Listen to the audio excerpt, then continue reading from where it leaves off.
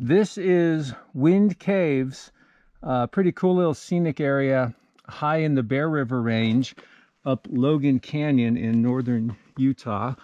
And this amazing little cave really has the wrong name. The wind has absolutely nothing to do with the formation of this cave.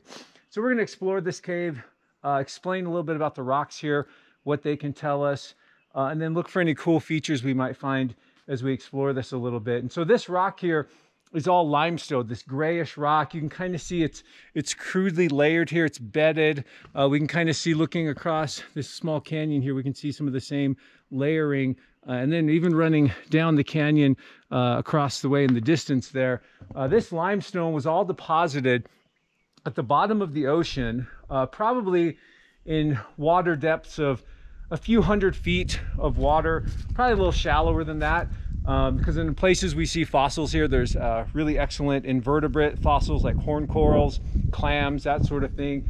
And this limestone was deposited underwater in the ocean about 350 million years ago during the Mississippian period. And here it is, 1,000 or so feet above Logan Canyon floor, probably at an elevation of, between 5,000 and 6,000 feet.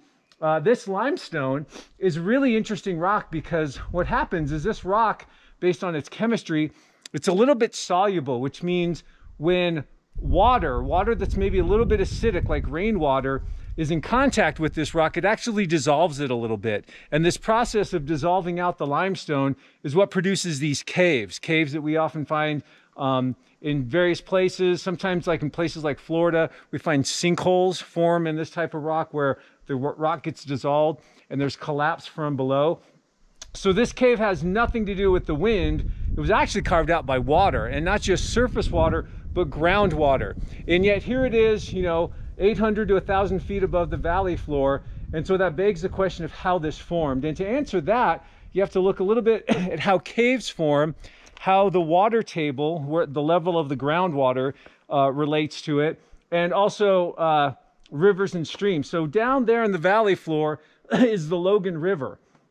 And at the time this cave formed, this landscape would have looked a little bit different. Instead of being high on this ridge line up here, this cave would have been below the valley floor, some depth, maybe tens of feet, maybe a couple hundred feet.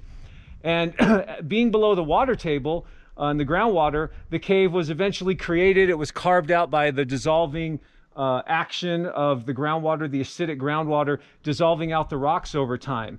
And what happened later was the mountain range was uplifted. There's a large fault that runs along the west side of the Bear River Range called the East Cache Fault that has pushed these mountains up relative to the valley. That's what actually forms the Cache Valley that Logan sits in. And so as these earthquakes and this faulting activity pushed the mountains up, the water table dropped lower and lower, keeping pace with it. And eventually the water table connected to the rivers down there was down in the valley. And these old caves that were once down in the valley were kind of left high and dry. And so we'll head into this cave a little bit here, kind of show you what we see here. There's actually a place here where there's kind of a secondary channel in the cave. It's kind of got a steeply sloping floor. If we kind of pan around, we can see kind of a skylight or a little collapsed section of the cave there. That may have been an original opening of the cave from above. And then we can kind of see this secondary channel over here off to the side. Who knows how old the cave is? I'm sure there's a date on it somewhere. It's definitely in the thousands of years, maybe tens to hundreds of thousands of years.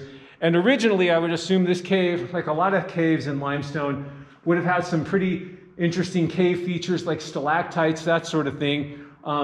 Probably due to the people visiting and also just weathering processes like frost, freeze-thaw cycles, that sort of thing. I'm not really seeing too many of those, but in some places you can kind of get a sense for sort of the flow stone. You can actually see amongst all the graffiti in here, you can actually see places where the rock is actually kind of smooth, where it's probably the original cave surface. Other places it looks more jagged and kind of broken off.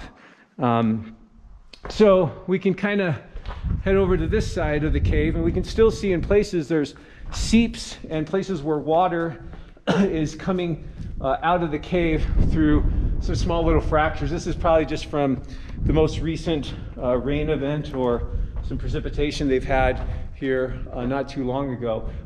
The cave, just sort of judging its overall dimensions here, is maybe 20 feet high at its highest, with maybe a diameter of about 50 to 60 feet or so. And we get a great view across the canyon to the south, and that same prominent cliff band that you see out there in the distance, that's the same layer of Mississippian limestone that forms this cave here. There's lots of other caves in Logan Canyon, but this is kind of a fun one to hike to. You obviously don't need a flashlight, and there's not much of it left because parts of it have been eroded away, and it's been kind of high and dry here for quite some time. So pretty great scenery here. Wind Cave in the Bear River Range near Logan Canyon in northern Utah. Just quite a little exquisite little place to hike to.